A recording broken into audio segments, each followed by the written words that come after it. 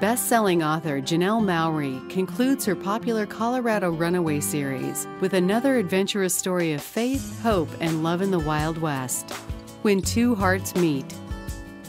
Rachel Garrett finds that attaining her dream of becoming a nurse is fraught with peril. A deputy sheriff with a wall around his heart doesn't help matters. But when she learns why Luke Mason has barricaded his heart, her desire to heal confronts an even greater challenge.